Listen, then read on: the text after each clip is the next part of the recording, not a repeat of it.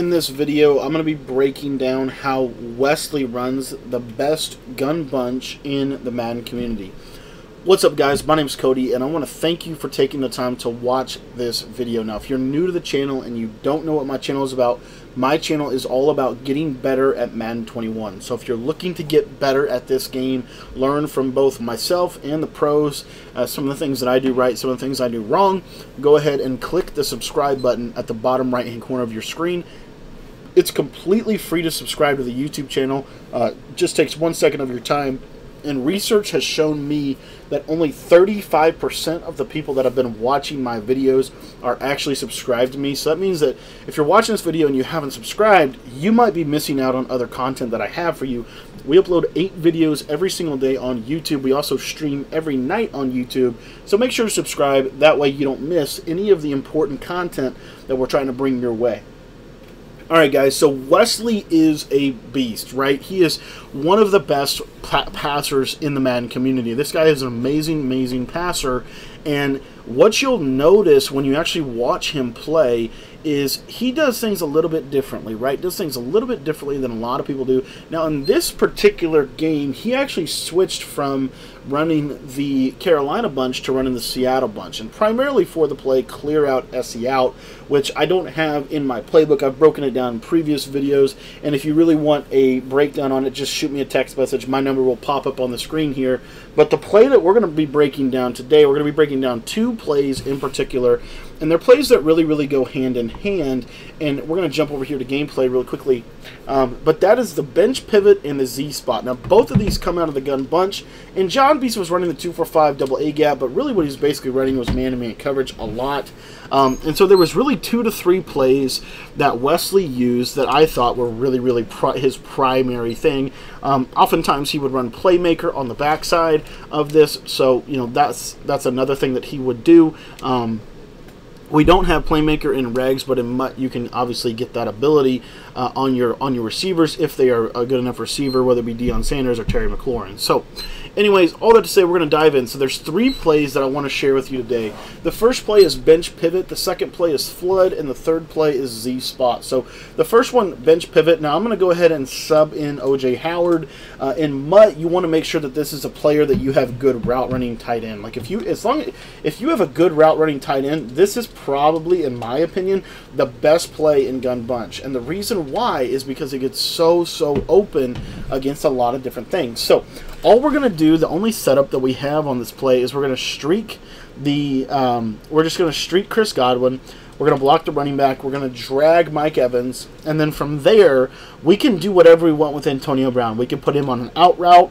What most people like to do is they like to block him. So they'll basically motion block him, right? So they'll bring him across formation just like that and kind of motion block him. That's another thing that you can do. But as you'll see here, my tight end doesn't quite get as open in regs as he does in MUT. Now in a MUT, he would get wide open. In regs, not so much, okay? So you need to have a good tight end. So like, for example, if you have, he'll get open sometimes, he just doesn't get open all the time. So another thing that you can do off this is, again, you really want to max protect so that you can have time in the pocket. So again, motion that receiver over. That's how Wesley was doing it, and then he was basically max protecting. And as you can see right there, you can kind of get this outside leverage. Now, again, I want to really highlight and encourage you, if you're running this play, make sure that you have a good tight end. If you don't have a good tight end, don't run this play, right? So if I'm in regs, I would run this play if I have if I have the, oh gosh, who am I thinking of? The Kansas City Chiefs, right? That would be a team that you would want to run this play with. If you don't have someone like the Kansas City Chiefs or the 49ers, then I wouldn't run this play as much, or at least as much, if they're in man coverage. If they're showing man coverage, don't run this. But as you can see there, the drag route does get open against man-to-man oftentimes as well. Now, where this play really shines is against zone coverage. And the reason why is because of that corner route and the type of corner route that it is. See how it really goes to the outside here. So all we're going to do is, again, we're going to run that same exact setup. But now what you're going to notice is this corner route to the tight end is going to absolutely cook any zone coverage in the game. It's one of the best zone beating routes in the entire game. As you can see right there, it gets over the zone drops. It gets over everything. It's super, super hard to guard, whether they're in man coverage, whether they're in zone coverage, whether they're in Tampa 2, whether they're in, in MUT specifically, especially because you can put a tight end out there that has really good route running. That route gets super, super open against man, and then in zone coverage it already gets open. As you see, that's a cover 2 with the 25-yard purple zone out there. That doesn't, and it doesn't matter. It doesn't make a bit of difference that there's a cover 2 purple. What I'm saying about this is this play really does a good job at beating zone coverage. You can run this at will against zone coverage because really their user is going to have to go guard that drag, and then that route to the other player is going to do a good job at getting open against pretty much every zone in the entire game. Another way that you could run this setup, okay, this is just bonus, okay, while I'm thinking about it. Another way that you could run this setup, let's say you want to put more people out if they're running a lot of coverage defense. What I would do is I would take Antonio Brown and I would put him on a crossing route, still streak Godwin, okay? Then I would take the running back, put him on a block and release, and then I would still drag Mike Evans. That setup right there, and then I would just motion Brown to the right one step and snap. You're going to see that motion crosser is going to do a good job. Their user is going to oftentimes go to the motion crosser. That crosser will also do a really good job against man coverage if you need it for that. So that's bench pivot. The next play is flood.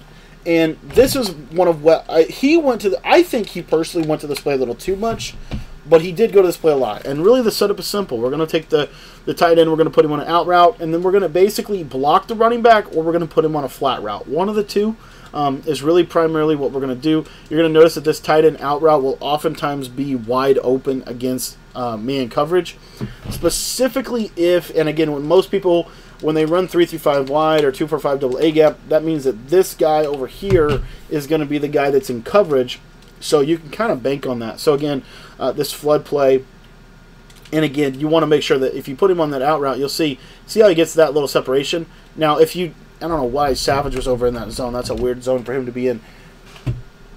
Now, if they let's say that, for example, they cover the tight end. You're like, what do I do? They've covered the tight end. Well, that's where this play really becomes handy because it gives you two different things that you can do. The first thing that you can do is you can hit this out route to Chris Godwin. It will always be open against press coverage. That route will always be open unless the corner has one step ahead. If the corner has one step ahead, it's not always open, which in MUT, it's not always open. But in regs, that route literally will always be open because there's not really any corner in this game except for maybe Jalen Ramsey, and most people aren't going to put him in the slot that's going to guard it. You'll see here just over and over and over again. I can throw that over and over and over again. Another thing that really complements that is the backside. And Wesley really wouldn't do this a lot. Normally he had a drag, and that was primarily for the playmaker. What I would recommend doing is I would recommend leaving this default dig route to Mike Evans. And the reason why is because in regs, it's going to get a lot more open than it would in MUT. In MUT, it's harder to get that route open, but in regs, that's going to be a route that's really going to do a good job. Now let's say that they were running some type of zone coverage on you, maybe a Mabel coverage or something like that.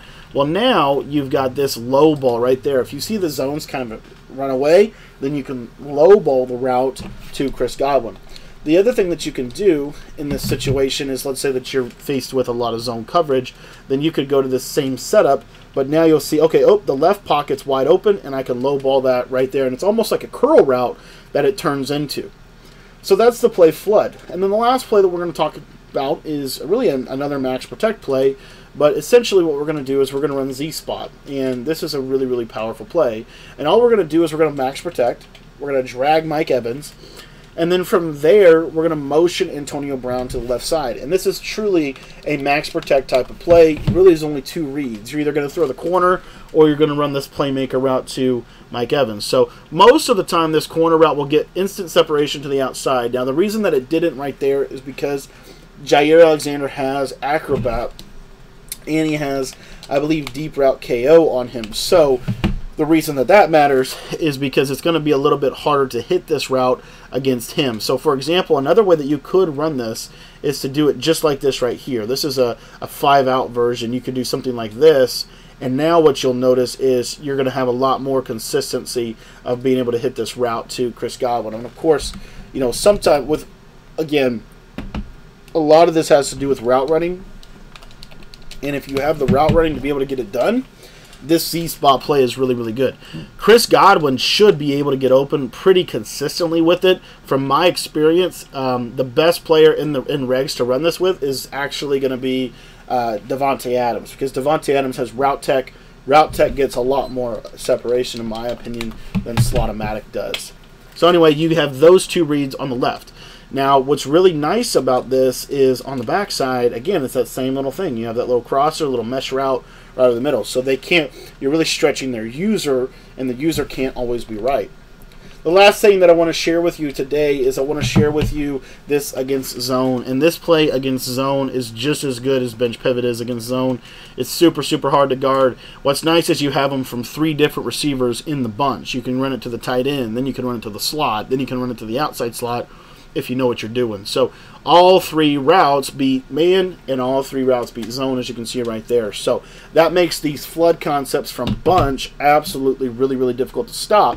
So realistically, people are going to have to use the bunch side, which is going to leave that solo receiver. And if you can get that solo receiver open on some post routes, some drag routes, some things like that, that's going to be very effective. And that's what Wesley did at a very high level and was able to do throughout the tournament. Unfortunately, wasn't able to come home with the belt, but I believe he ran one of the best offenses in the community. So that is how Wesley ran the best gun bunch in Madden 21. Now, if you want to get my full gun bunch offensive scheme, that is in the text membership, which all you got to do to pick that up is just text me. My number is 812-216-3644. And also, if you want to get my bunch tied in ebook that I just released, which will go very nicely with this scheme, that ebook is on sale now for just $15. It's in the description, and a lot of people have really, really found a lot of success with this bunch tied in.